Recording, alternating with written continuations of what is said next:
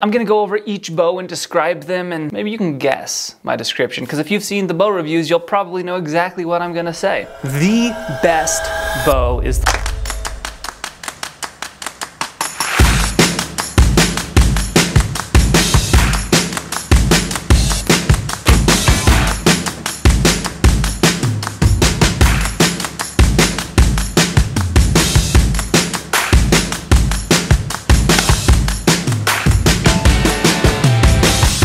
So the first one is the SAS Maverick. Now this bow is as comfortable as biscuits and gravy, and it's as effortless to shoot as it is to watch this video. Thank you so much for your time today. It's an honor that you're here. It's been a while since I've posted, but family comes first, everything's well, everybody's healthy, and we are good to go. The Black Hunter longbow is as steady as the news is negative, and it's as valuable as your thumbs. We're gonna cover 11 bows total today. I've reviewed 10 of them on the channel, 3 bonus at the end. In this recent series, I've reviewed 8 of them and gave them a shatterproof score based upon different categories that we just made up to try to give us a framework. Now, I find myself reaching for bows that aren't necessarily the top of the shatterproof score.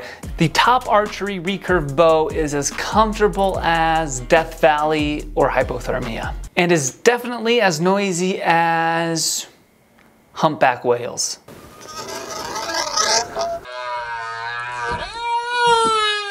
So we've got 11 bows, all under $200 each, and I'm gonna tell you the 3 that I would buy again. The Deer Seeker bow is as smooth as butter, and the specs are as inaccurate as Shaq's free throw. Also, I had 2 of my brothers shoot all of these bows, and their preferences were pretty similar to mine, but there are some slight differences, so I want to let you know those as well. The Aerial bow is as compact in the woods as an Armguard. The compact Armguard, of course, I wouldn't be talking about any other. And it shoots very similar to a peregrine falcon diving for its prey. The folding bow is as unique as Trickshot Trevor, and its poundage is as off as the lights.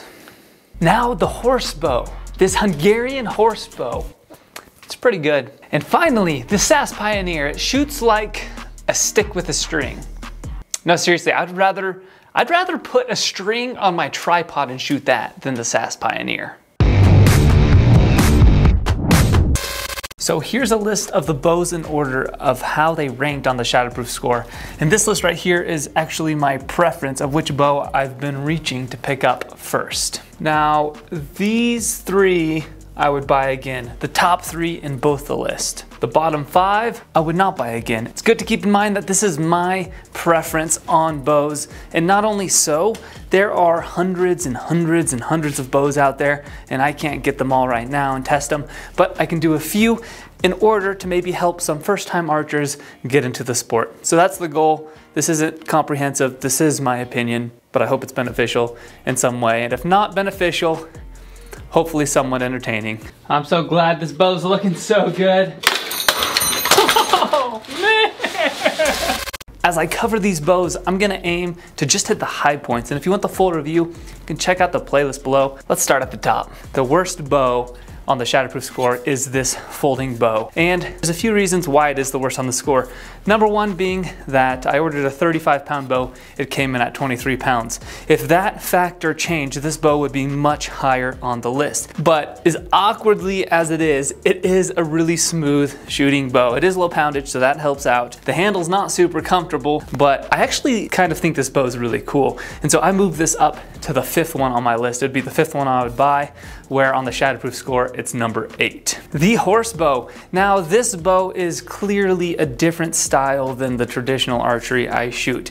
Ideally, I would have a thumb ring for this. Ideally, I would have a good protector on my hand to shoot the arrow over it, because those are 2 of the factors that probably made this bow not as fun as it should have been. Now, I don't have experience with a thumb ring yet, but I think that would have made this bow a little bit better. But shooting it normally as I do, with 3 fingers, shooting it off the hand, this turned in at number 7 on the shatterproof score.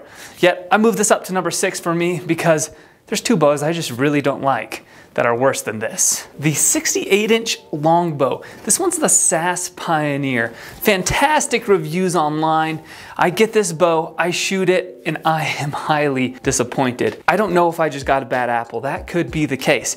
But based on my experience, this bow was not so fun to shoot. Now on the Shatterproof score, this one got the 6th spot. On my preference, it got the 8th spot. The absolute worst bow. Here's why. The grip twists like crazy, super uncomfortable. It's 100% basically flat, and so it doesn't feel good in the hand. It's just big and bulky. I might actually refinish this bow later on to try to make it better. But for $179, you shoot it and your arm just shakes like crazy. It's like just such an unpleasant experience. Now, this company has produced my favorite bow, but this one is my least favorite. Moving on to the top archery bow, we've got aluminum handle, $86 bow, or at least at the time when I purchased it. And this bow scored 5th. I like it a lot less than 5th. The reason it scored 5th is because it's fast, because it's cheap. Those are the two reasons it scored 5th. Now for me, under $200, I'm not caring so much about the speed. So for me, this was the 2nd worst bow. The negatives to this bow, aluminum handle, I don't like it. It actually feels heavy, even though it's not that much heavier than a normal bow. The arrow rest is bad. I could put a new arrow rest on.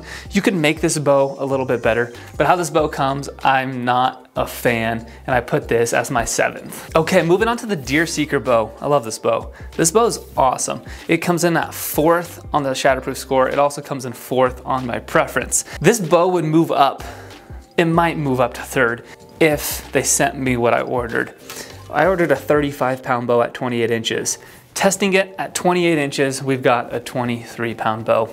12 pounds off won't cut it for me, but this is one of the smoothest shooting bows. It's got kind of a reflex-deflex design, and I think that helps out with the smoothness. I really do like this bow a lot, just the poundage is way off. This is now my wife's bow. It's her favorite bow. She shoots it, she loves it. It's a 54-inch bow, and I just wish the specs were correct. That's the only thing I dislike about this bow. And honestly, with specs being off, if you order a bow from a company and the specs are off, you let them know, you can show them proof. They're probably gonna be happy to send you the right one. I'd probably consider buying this one again if the specs were accurate. Okay, moving on to the bows that I like. The Aereo bow. This is a 54-inch bow at 40 pounds. I shot the best right out of the gate with this bow. The snaggability test, this one scored the best for me, which is odd as a 54-inch bow. The handle is extremely comfortable for this short of a bow. It's slightly more comfortable than the Deer Seeker bow, but it's not a big difference, and it's gonna depend on your hand and how it fits. This bow gets 3rd on the Shatterproof score. It also gets 3rd on my score. Now, the situation where this would move up to number 1 is probably a hunting situation. If you're going out hunting and you're in the woods and you want a shorter bow, I would definitely consider this bow if you're on the budget. $179 bow, really enjoy it, recurve bow. I've got no complaints about it. Tune your arrows to it and you'll have a fun time. Okay, the SAS Maverick is the next bow on the Shatterproof score, and I'm not showing it to you here now because I gave it to my brother because he liked it so much. And actually, I would come into the garage to grab a bow to shoot, and I've been shooting these bows for a few months now just to get a lot of experience with them so I can tell you guys an honest opinion without just taking one shot. So I've been taking my time with it for this video, and every time I come to the garage, I just want to grab the SAS Maverick. I just reach for that bow every single time when I wanted to go have fun and shoot. And I didn't even realize I was doing that until a little bit later, and then I was like, goodness, I've shot 3 days in a row and I haven't shot any other bow but this bow. And I think the reason is I like it so much is because it's just the user experience is so good for the price range. It's a smooth shooting bow, it's a comfortable shooting bow, and that's what matters to me. And because of those factors, it's the top of my list. I put the SAS Maverick at number 1, but I have zero complaints about the SAS Maverick. $179 again. SAS Maverick's at the top of my list. The SAS Pioneer's at the very bottom of my list. And it's the only 2 bows from the same company out of these 8 I got. Now the number 1 is the Black Hunter longbow. This handle feels pretty stinking good as well. It does depend on your hand. I like the SAS Mavericks handle a little bit better. This bow is faster than the SAS Maverick, even though the Maverick is a recurve. Why did this bow score higher on the Shatterproof scale? The reason is the price. Talking under $100 bow. I think it was 98 bucks at the time of my purchase, where the SAS Maverick is a bow that's $179. You can't go wrong with either one, although this bow is longer than the SAS Maverick and it's just as smooth. So I would go with a shorter bow if I can, if I have the same user experience. But literally, this bow scored identical to the SAS Maverick, except on the sacrifice scale, meaning this bow is just cheaper, and so you spend less money to get it. If you're looking for an entry-level bow, you can't go wrong with the Black Hunter longbow or recurve bow. I'll tell you where I rank that in a second. So just to give you a second person's opinion, we've got my brother Kazdan. He is an employee of mine. He's been working for me and he does a fantastic job. He's customer service. He takes care of all the emails, everything like that, ships out products. He's amazing. But he shot these bows and this was his preference. He got the Maverick, Black Hunter, aerial bow, same thing exactly as me, Deer Seeker. Now this is where it changed. He liked the horse bow for number 5. I didn't like it that much. He liked top archery for 6. Not sure what he's thinking. And then folding bow and SAS Pioneer he had as the last. And then I had my other brother shoot them all. He has a YouTube channel if you guys are interested in seeing my little brother's YouTube channel, KC Outdoors, it's up there. But his preference, well, he didn't have an opportunity at the Maverick because I had already given it to my other brother, but Creed had aerial bow as his 1, Black Hunter as his 2. He assumed the Maverick would be in the top because me and Kaz liked it so much. Then he had Deer Seeker as 3, which is the same. And then he had top archery as his 4th. So Creed and Kaz like the top archery $86 bow in their top 5, and I really didn't like it that much. Keep that in mind that that bow could, for a preference, be better. Throw a different arrow rest on it. They really liked how it shot. I didn't. So that's one that could be a wild card. And then he goes on with folding, Pioneer, and then he disliked the horse bow the most. This right here is the Knight Traditional Takedown Recurve bow that I think came in around $115. I did build my own riser and I took this one and destroyed it kind of in the process. But this bow was a pretty good bow and it would fall for me right underneath the aerial bow. And with my new riser on it that I made really long, it makes it a really smooth shooting bow. And I actually might put this in my top 3 because of that and because I got a good string on it, helps out a lot. And the next bow that I've reviewed before is the Black Hunter Recurve. This is actually the long bow. I cannot find the Black Hunter Recurve bow. And at one point I said, I might have a bow problem, and I showed you some bows. And you guys set me straight. You said, you don't have a bow problem, Kramer. You have a bow storage problem. And I agree, because I cannot find that bow anywhere. So I need to organize and I need to store the bows better. But the Black Hunter Recurve would fall for me right above, actually, the Knight Traditional Black Hunter Recurve. It would be right under the aerial bow in 4th place. So I can actually say those 5 bows I would buy again, and I would buy the Deer Seeker again if only the specs were correct. So pretty much 6 bows I would buy. Now there's another bow that I've reviewed that I don't have with me. You might have heard of it. It's called the Samick Sage. And it's an okay bow. It's somewhere in the middle. I'd probably have it under the Deer Seeker on my list as number 6 or 7. It's an okay bow. That's basically what I would say about it. I like these other bows better, especially those top 3. And lastly, I did a video on the cheapest bow on Amazon that I could find at the time.